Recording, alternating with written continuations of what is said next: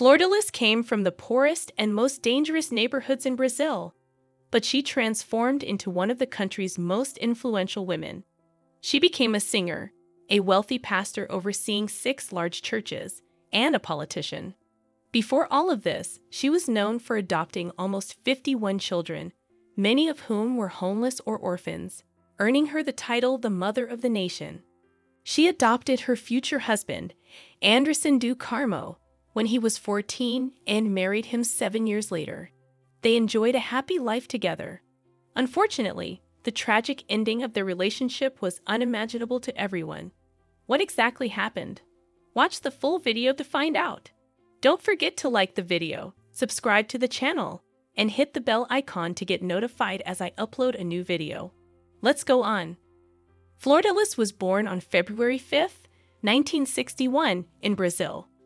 Her father was an artist and musician, and her mother ran a daycare, taking care of children from the community in their home. However, this was no ordinary middle-class upbringing. The family lived in one of the largest favelas in Rio de Janeiro. If you've ever seen a movie set in Rio and admired the bright colors of the buildings perched on the steep hillsides, those are the favelas.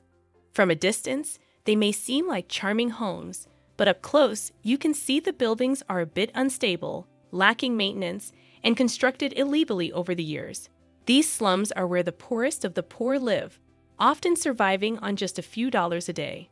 When Flordelis was a young child, her father, Francisco dos Santos, introduced her to the Assemblies of God, a powerful church organization worldwide.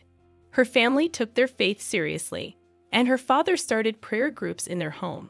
Flordelis, who loved to sing, happily joined in. With her exceptional singing talent, she was frequently invited to lead worship at the front of the church. As a teenager, she followed her father's example and began hosting her own prayer groups. At the age of 14, Flordelis faced a severe test of her faith when her father and brother died in a car accident. Left alone with her mother, Flordelis had to take on the role of provider for her family. She found a job at a bakery and sang at her mother's church in her free time. In her early 20s, she married a man, though not much is known about him, and together they had 3 children.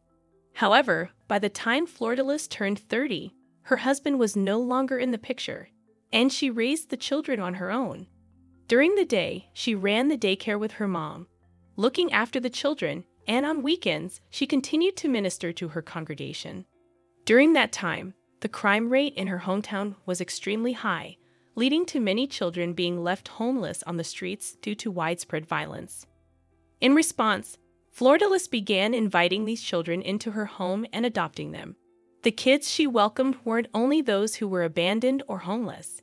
In fact, she allowed any child who wanted to come to her house to stay. She had no rules, no boundaries, and the adoptions weren't anything close to formal. She acted as a savior, rescuing children from their troubled environments, offering stability, and providing opportunities they wouldn't have had otherwise.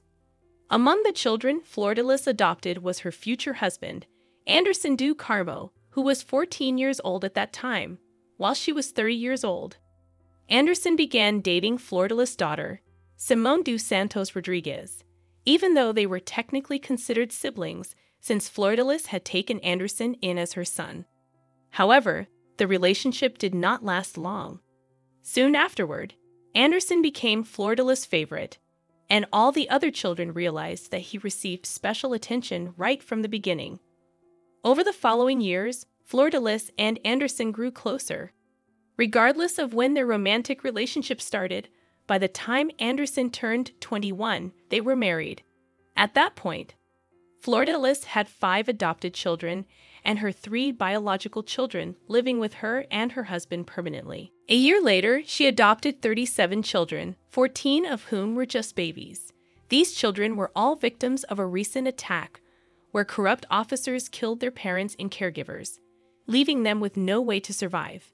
News then spread about her being a mother to 45 children in total, which authorities didn't take lightly, so she was called to court because none of her adoptions were done legally. However, after holding a press conference where she explained her mission to save kids from the streets and death, she became a hero.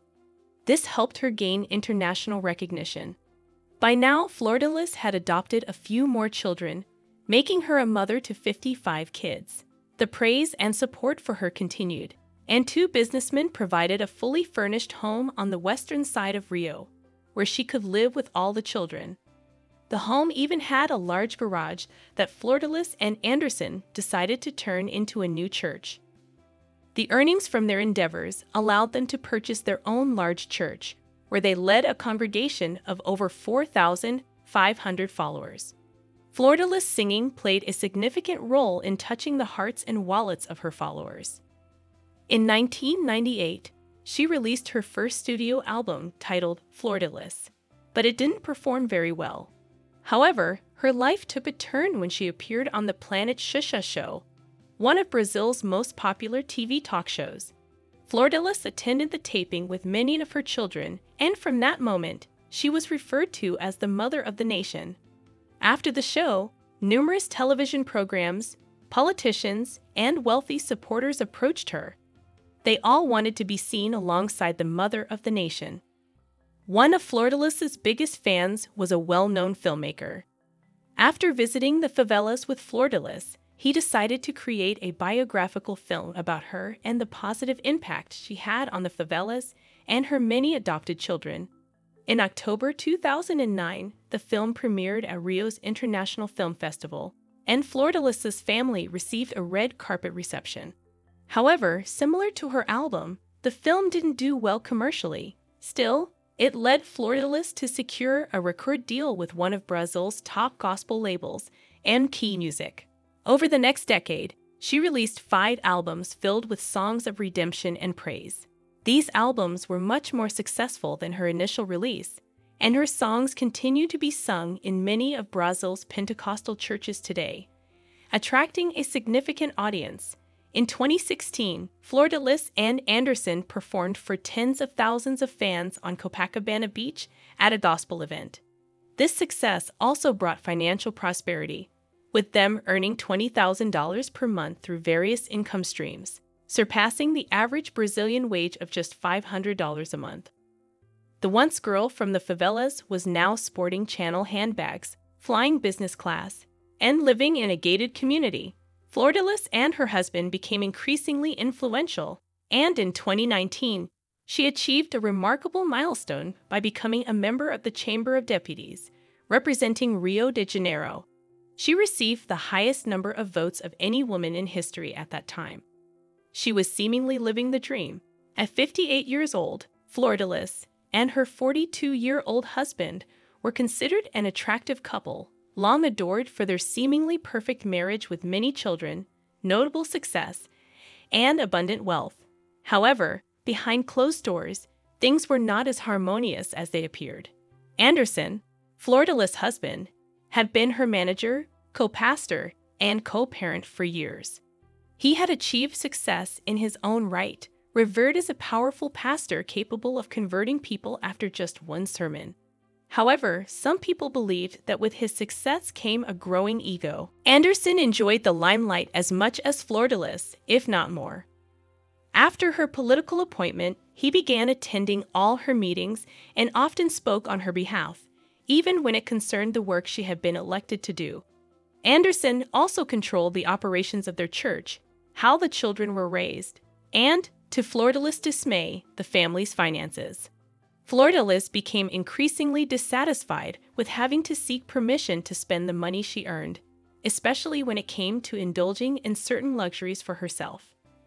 Anderson seemed to have a problem with it. However, separation or divorce was not an option.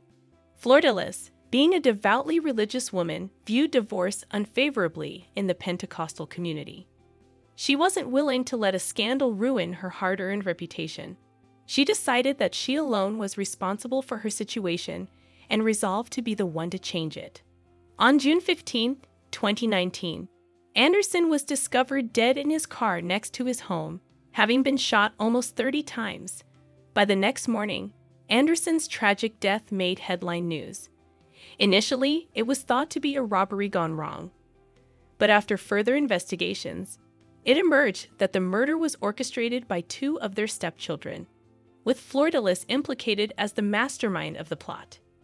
18-year-old Lucas dos Santos do Carmo pleaded guilty to the murder and also accused one of his adoptive brothers, 38-year-old Flávio dos Santos, of being involved. When questioned by the police, Flordelis denied any role in the attack.